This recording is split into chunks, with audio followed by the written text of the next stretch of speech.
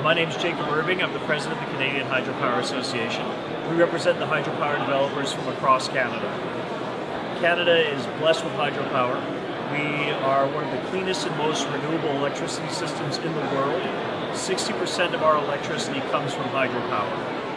And as large as we are, we can still grow.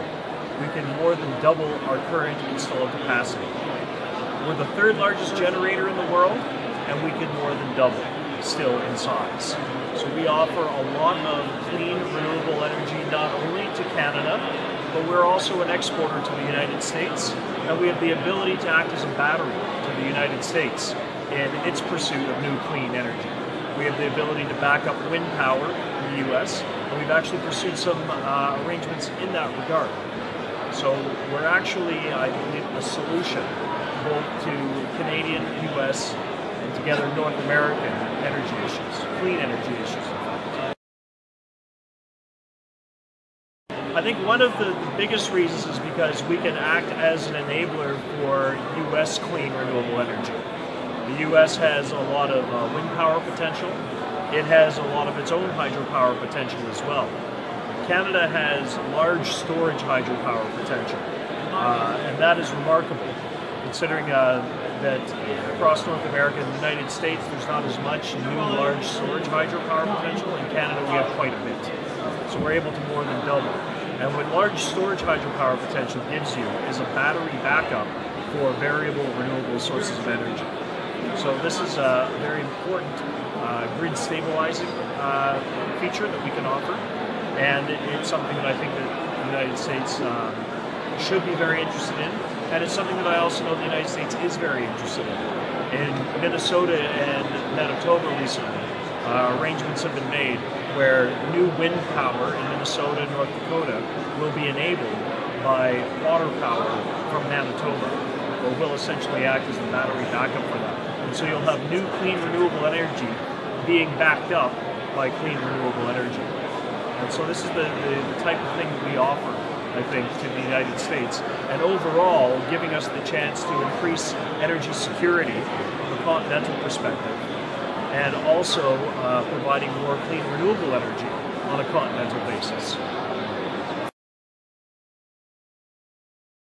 With electricity, you must always meet demand.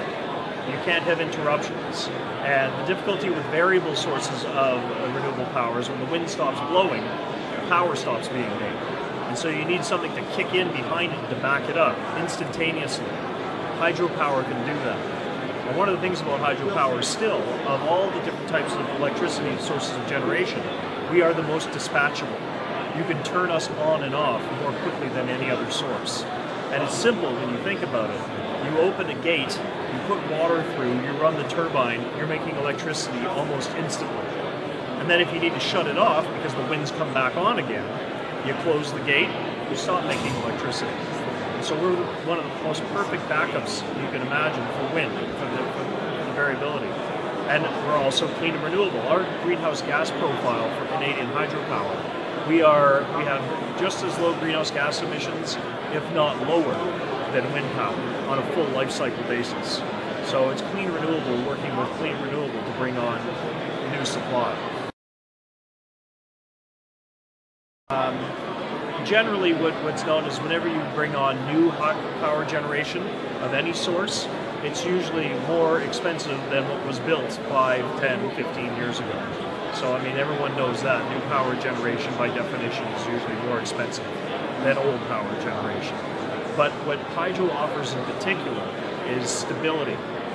What we're able to do is, because we don't have a volatile fuel source, we have a stable, renewable water through the hydrological system. We are able to quite accurately predict how much energy we're able to make over the course of many years. And that gives us the ability to pursue long-term power purchase agreements with customers. And so in a Minnesota case, when we sell power, we're able to do contracts that will last for a good long time, where we provide a stable price and predictability. And when you have a stable price and predictability as a backbone, well then from there you can bring on more variable sources and do more things. So really, outside of sort of any price considerations. We provide long-term stable power at a stable price, which is kind of provides the baseline to the song you're trying to create.